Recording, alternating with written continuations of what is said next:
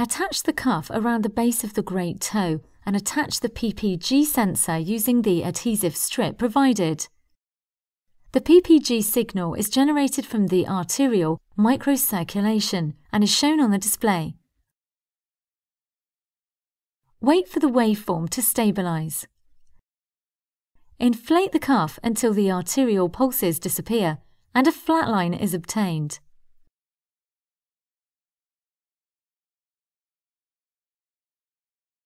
Deflate the cuff slowly, ensuring that the white line is kept within the green band.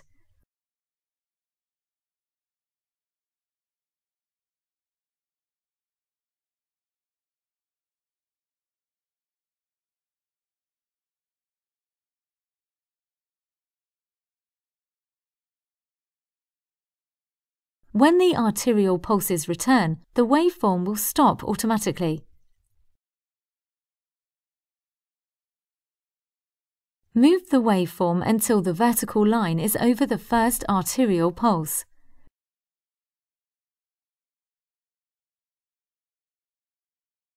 This is the toe systolic pressure.